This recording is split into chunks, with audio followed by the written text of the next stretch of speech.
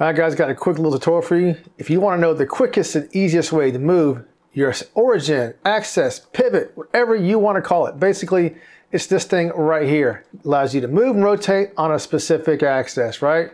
Actually, you can call it whatever you want. Someone's play, it's the origin in, Blender. You know what? Let me tell you what. I don't care. It's the effing thing that moves and rotates your object, right? So let's just get back to this guy right here.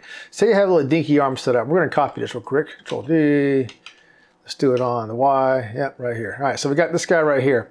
Say you want to make this dinky arm thing move, right? So you're going to want to take this guy, you're going to parent to this. P, parent the object. So you want to rotate this, and you want to rotate this, but you want to keep it from breaking right here, right? Okay, so let's just put this back over here. Let's go back to this guy, which is not parented. The light over here I don't want. Delete. We don't need you either. Delete. All right, so let's go back over here to this guy right here, right?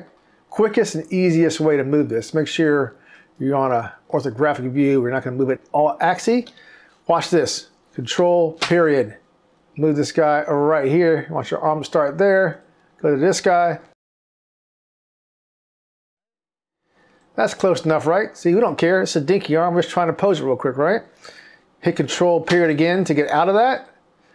Now, if we go this guy right here, this guy right here, and if we parent the object, we want to rotate it. Let's just click this gimbal so we can see it a little easier. Now we can rotate it like that, and then we can click this guy and we can rotate it wherever you want it. On this one right here. There you go. That is the quickest and easiest way to move the pivot point, origin, axis, or whatever you want to call it in Blender. You're welcome. Peace out.